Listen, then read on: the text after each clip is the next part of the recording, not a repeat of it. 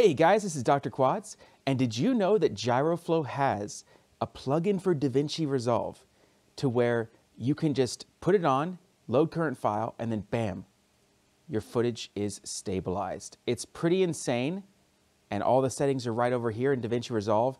That really just makes GyroFlow in another league, even higher than RealSteady, because now my workflow is going to be a lot faster. So yeah, I'll be using GyroFlow, boys. Anyway, so here's how to actually get it. So what you do is you download the GyroFlow OFX Windows, if you're on Windows. If you're not on Windows, I'm sorry, I don't know how to help you. Anyway, so get the GyroFlow Windows, extract it, and then I actually believe you need to extract it a second time. Let me just double check that real quick. But yeah, extract it twice until you get the folder that's not a zip folder. Click on it, and then you should see GyroFlow OFX Bundle. So now what you do is you go over to your C drive, go to Program Files, Common Files, then you want to go to OFX. Now, if there's not a folder in here called OFX, then you're gonna wanna go ahead and make one, OFX all caps.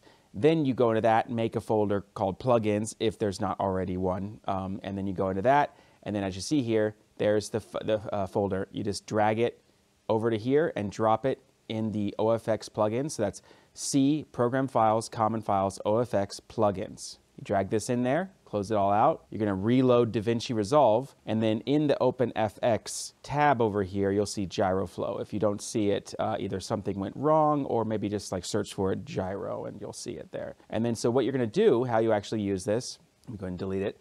You're going to get your footage that doesn't have Rocksteady. Now this only works with the GoPro and the O3 Air unit that has auto-synced gyro data. This doesn't work with all footage that can be used in GyroFlow. So you might need to use the app to do some things like with RunCam Thumb. But anyway, so you're just gonna drag this on here, okay? And then you're gonna load current file. And as you can see there, we can actually turn it off and you can see that it's stabilized. And there you go, yeah, stabilized footage in DaVinci Resolve, real time. You can edit this, I can chop this up and do some sort of editing or whatever. Now it does seem to be, oh, look at that. It seems like if I try to drag this around too much, it crashes DaVinci Resolve. So that is a little bit of an error that I just encountered when I was making this video. And that's a big problem. So I'm gonna go give this to the GyroFlow team, and hopefully they're gonna fix that lickety split, because that's kind of a deal breaker for me. If I'm gonna have DaVinci Resolve crashing on me when I'm trying to edit these clips, I'd rather just put it in GyroFlow's app, you know, export it, and then that won't happen, because like, well, let's just make sure that it is GyroFlow's fault. Let's delete GyroFlow from this clip. We're gonna cut it and we're gonna drag it across, and yeah, we're dragging just fine, no problem at all. So it does seem to be GyroFlow doesn't really like it when you're editing the clips. So that's something right there. And honestly, that kind of puts a wrench in this video, because, well, you know, I thought like this is definitely a huge workflow improvement.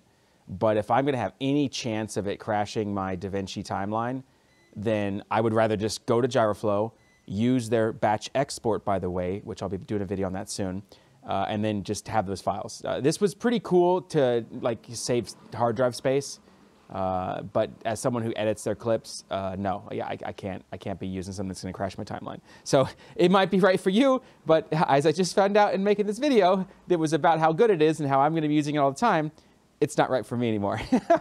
Anyways, guys, this is Dr. Quads, and I'll catch you next time.